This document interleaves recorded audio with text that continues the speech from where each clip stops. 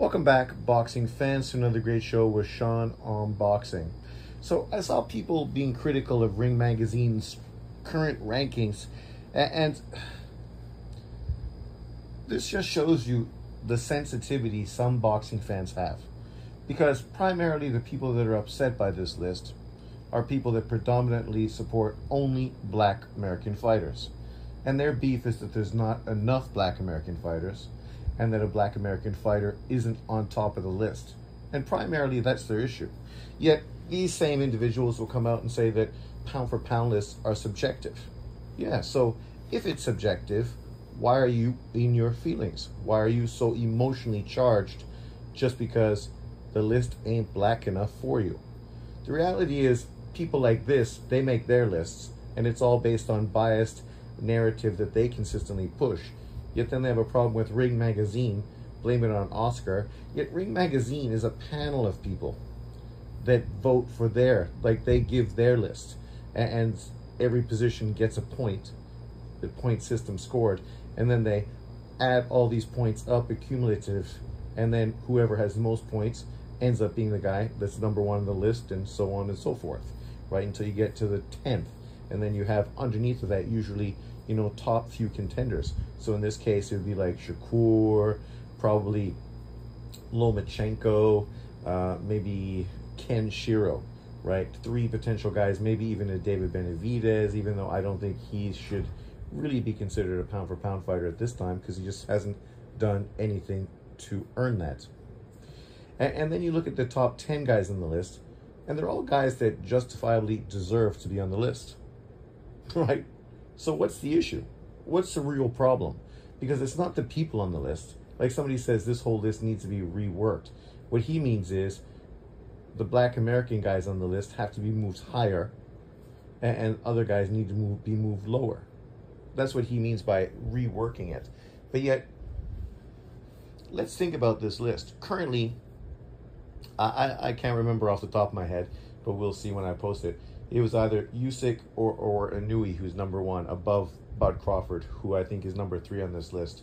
And in truth, it doesn't matter which of these 3 fighters you have at number 1, because Usyk, Crawford, and Inouye are all 2-weight undisputed champions. They all are people who've done fantastic things in the sport. The one negative towards Bud Crawford is that he's been the most inactive out of all 3 of them. So he could lose some position because of that.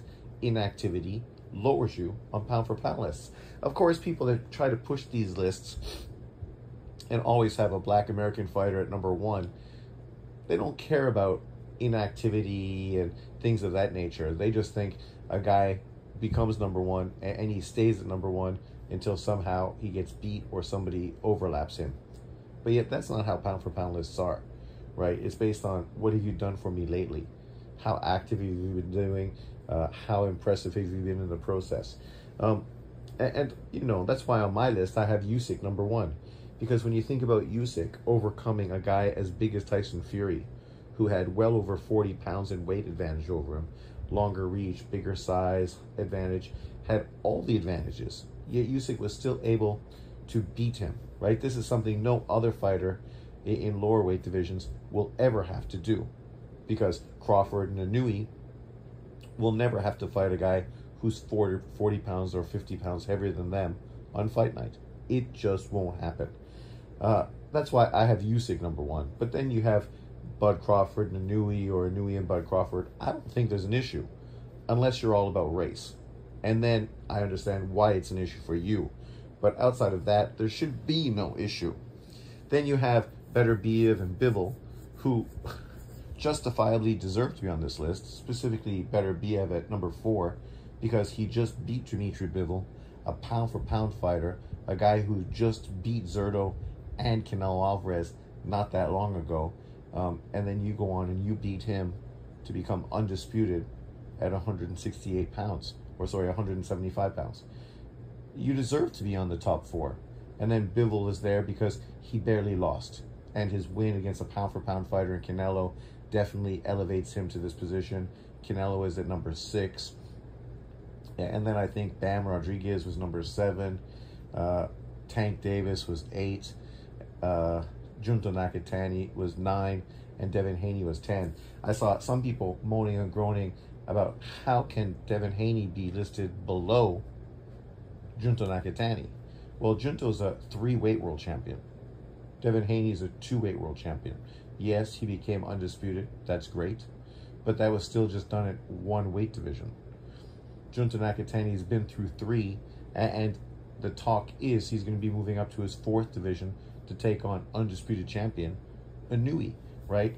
that is super impressive because there's not many fighters that are taking that level of competition. For Devin Haney, how do you put him above Junto based on his Ryan Garcia fight? I know it doesn't count as a loss, but he still got dropped by the same punch 3 or 4 times.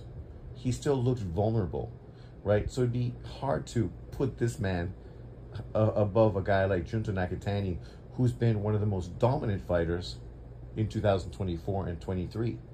Dominant, scoring sensational fucking knockouts and doing it in a big fashion, right? Where he's like literally in the conversation for knockouts of the year.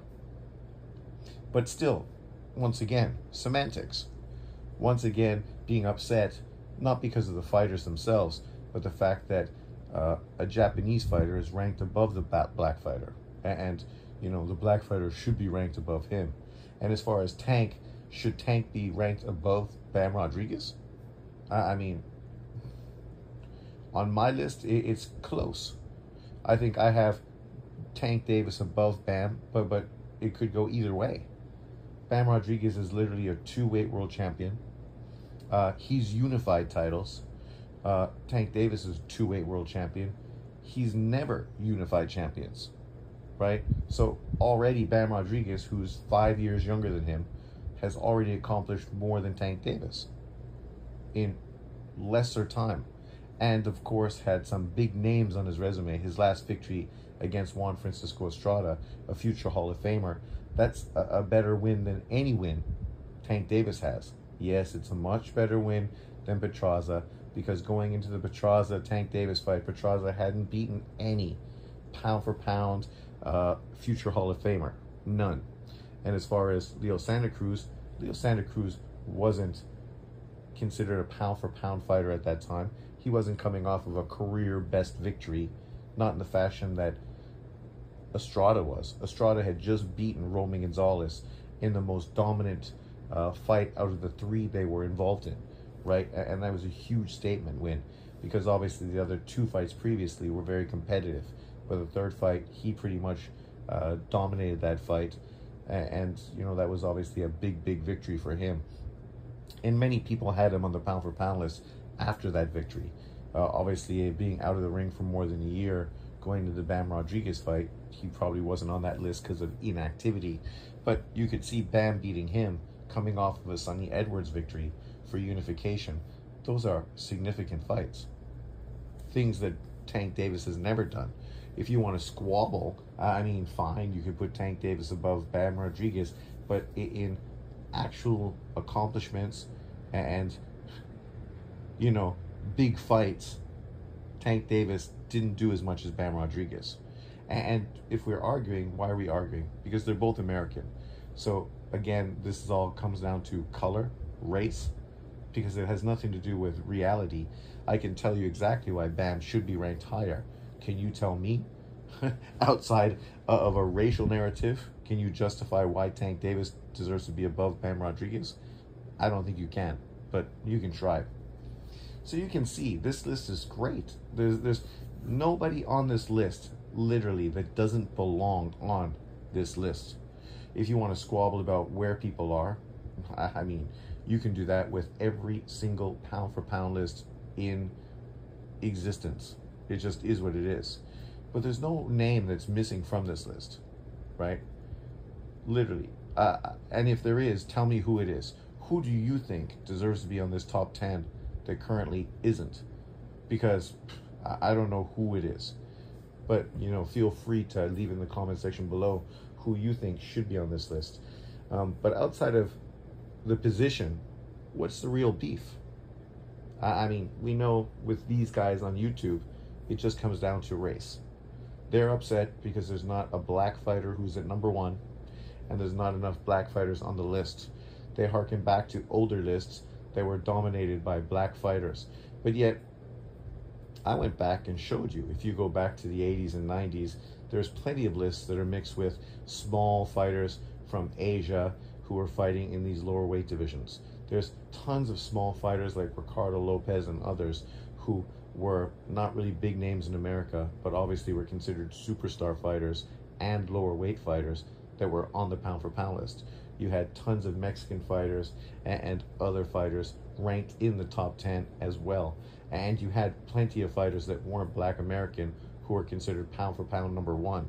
So, has anything really changed outside of the fact that now, currently, boxing is far more global than it's ever been? And that's just a reality, because now we're getting obviously a lot more representation from these communist countries who historically didn't join the pro ranks, because all you could see them was every 4 years in the Olympics, right? Whether it was the Russian countries, which obviously now have separated, and now you have Kazakhstan, Uzbekistan, Russia, Ukraine. These countries used to all be Russia, but now obviously they have their own identity, and now they have fighters that are fighting professional. You have more Cubans now fighting professional than you've had since probably prior to when? I'm trying to think when Cuba was sort of like the Vegas of America.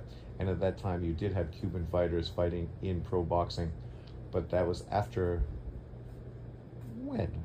I think before World War II, probably post World War One, after the booming 20s, sometime in the 30s, I think.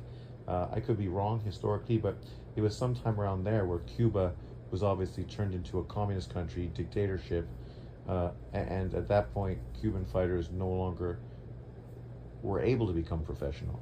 So now you just have far more representation. It's obviously represented in these pound for pound lists. And for a boxing fan, I think that's great. We just saw Inouye today sign a deal with Turki Al-Sheikh to be sponsored by, Riyadh Season, and apparently worth $15 million. So that's great. A small fighter like Inouye getting a guaranteed from Saudi Arabia. Obviously, this might mean that he's going to be fighting in Saudi Arabia in 2025 on Riyadh Season. So that would be fantastic. Obviously, Inouye right now is, his career is really booming. And for some reason, this threatens people. And I don't understand why it would threaten people. You should be happy that boxers are doing great, getting paid well. And it's not just American boxers, but it's literally boxers all over the world. Daniel Dubois just ended up scoring a sensational knockout, really making him one of the top heavyweights in boxing, beating Anthony Joshua. A lot of great things are going on in the sport of boxing, but unfortunately, some people are just such haters that it doesn't matter. They're always going to somehow try to twist and turn things to push the same old narrative that we've been hearing for the last 10 years. And that shit's old. Because primarily it's coming from Americans, disgruntled American fans, primarily disgruntled black American fans. And I don't know why these guys are disgruntled.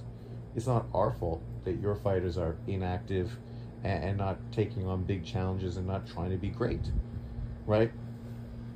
Like I saw somebody defending the fact that many Americans are not that active, and so, them not being active means they're fighting great quality. One of the negatives towards Tank Davis is the fact that he's not fighting great quality. Shakur Stevenson was just scheduled to fight his second fighter in a row coming off of a loss. Is that great quality? Fighting guys coming off of losses? I mean, great quality. You look at the PBC fighters, and they've been really inactive. Tons of fighters haven't had one fight in 2024, and a lot of them have only had one fight. That's not because of quality. It's because lack of funding, lack of support from their promoters. Obviously some people have injuries that they've dealt with, and that's obviously been an issue. But then you have people like Errol Spence. Where's he been? We've been talking about Errol Spence coming back to fight Funduro for 6 months already, and it doesn't look like that fight's any closer to happening now than it was 6 months ago. But this is because Errol Spence is taking on quality. When did Funduro turn into quality? But okay, you know, it's amazing the pushback people have just because of their own emotions. But let me know what you think. Leave it in the comment section below. Thanks for watching. Was this pound for pound list quality? Do you think anything was out of whack?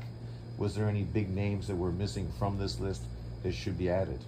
Thanks for watching. See you next time.